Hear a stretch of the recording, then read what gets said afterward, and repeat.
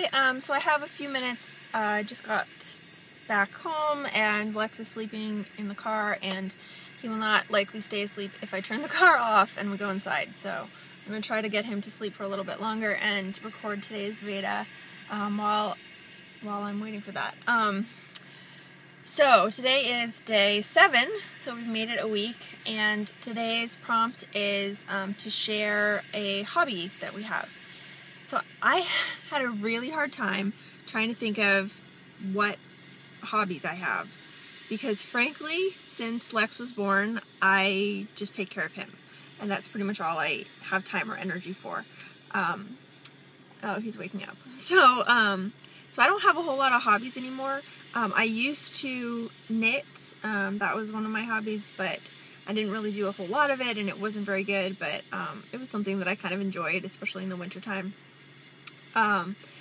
And, you know, like reading when I had time and stuff like that, but I don't really have any hobbies. It's actually, I feel like it's kind of, I don't know, it's kind of sad that I don't really have any hobbies.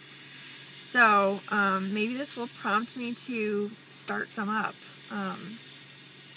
But yeah, and baking was also something that I really enjoyed doing, and I would really love to be able to get back into that. It's a little bit tricky because I can't do gluten and I can't do dairy right now, and I have no time or energy because he basically takes up all my time and energy, but eventually I hope to be able to get back into baking and hopefully, you know, find some good recipes and stuff, that can accommodate my dietary restrictions right now.